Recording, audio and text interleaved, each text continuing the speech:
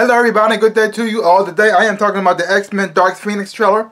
This movie can be directed by Simon Kinberg, and the actors starring in it are Sophia Turner, Ty Sheridan, James McAvoy, Jennifer Lawrence, Nicholas Hoult, Evan Peters, Katie Smith McPhee, Alexander Shipp, Michael Fassbender, and Jessica Chastain. Now, before I get into anything, I didn't think this movie was going to come out. I thought it was scrapped, pushed to the side. We're never going to see it.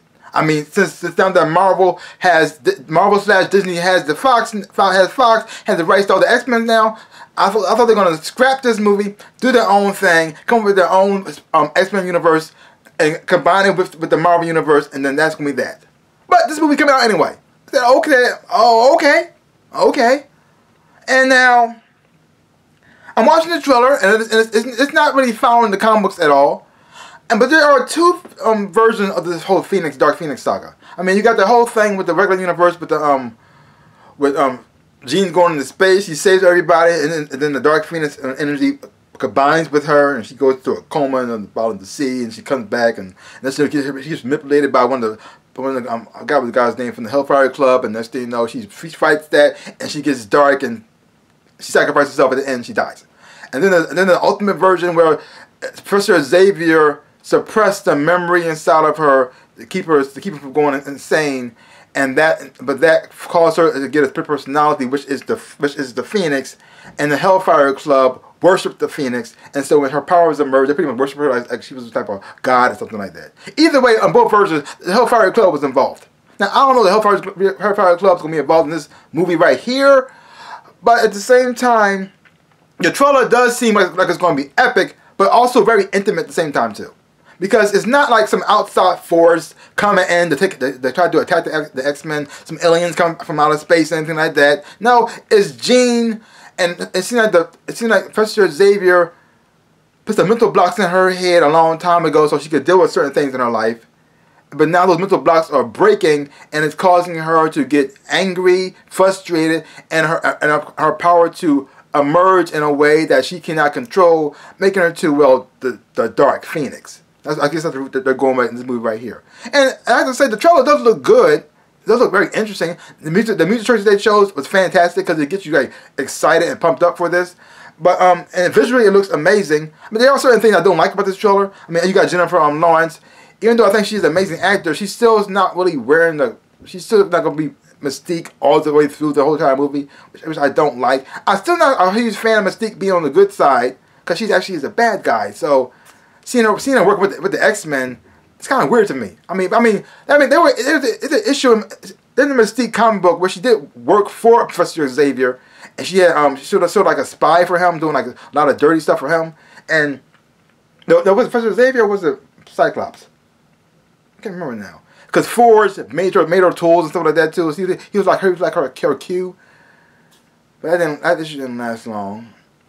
But most of the time, she's the bad guy. But she is connected to the X-Men because she's the mother of Nightcrawler and the foster mother of Rogue, and in a way, forcing that makes Rogue and Nightcrawler brother and sister, and so that connects them to them. But and she also had connections to Wolverine too in the past. But she's always been like the outsider, the bad guy. She never, even when she worked with the X-Men or do something for the X-Men, it's all for her own agenda to get something from them or screw them over in some type of way. You never really trust Mystique. But seeing her work for the X-Men as the X-Men, it just always seems kind of weird. And also seeing Jennifer Lawrence just not being blue. I mean, they do show her as Mystique in her full glory, but at the same time, at other times, she's mostly like herself. So that's kind of weird. And you also got the same thing going on with the same thing with Nicholas Hoult, who plays Hank Pym. He still does the whole back and forth situation type of thing. He's not Beast all the time through it either.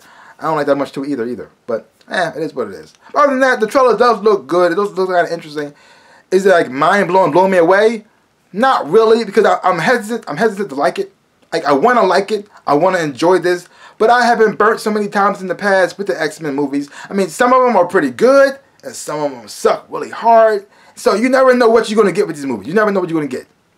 I mean, you could go in here and get an X-Men First Class, or get X-Men Last Stand. You just don't know. You don't know where you're gonna fall. So, does the trailer look good? Yes. Does it make me curious? Of course. Am I gonna see it in the theaters? Yes, I am. But does it make the movie gonna be great as a whole? I don't know. I'm scared. I'm really, really scared. But I'm just too curious to pass on it. So I'm going to go see this, but I'm a finger crossed the whole time. The trailer didn't quite sell me because I'm going by what happens in the past of previous stuff. So, but like I said, I am interested. Acting on the performances that I've seen here does not look bad, and the take that they're taking is very interesting, because Professor Xavier, as much as he says he doesn't like to get into people's mouths without their permission, he does it all the time. He's a hypocrite. He's not really he has good intentions, but he does things completely butt wrong a lot of times. He's a jerk.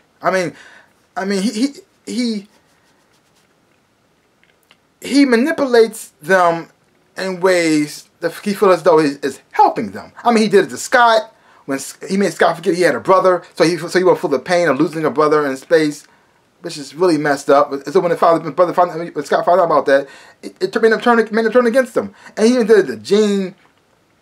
It did help her when she was a child, because her friend gets killed in a car accident, I think is what it was. And when she kind of mind melded with her, and she was like experiencing her death with her in her mind, and so that kind of maybe a little bit nuts. So he made her kind of forget that, which did help her out some. At the same time, he says he doesn't do these things, but at the same time he does, because he feels as though it's going to help them get better. But in the end, it always ends up turning against them. And he doesn't learn. So messed up. But overall, like I said, the trailer does look interesting. I'm in, but I'm going in hesitant. I'm a little nervous. So leave your comments down below. Let me know what you thought about this trailer, X-Men Dark Phoenix. Did it get you excited? Get you pumped up? Did it make you forget about the past movies? Did it make you say, I'm just going to go in full force, or are you going to go in as a little bit hesitant because other movies have not been all that good? Like I said, some movies have been great, and other movies have just been they had no in between. I love this movie, or you hate it. That's just wow. And this one could go either way. Either way. So pretty much all I got to say about that. So give my channel a big like, hit the thumbs up, shaboom, and subscribe to my channel and share. I would appreciate it, like I always say, in my dreams and real life. I am the Ninja Rabbit. Peace out, peoples.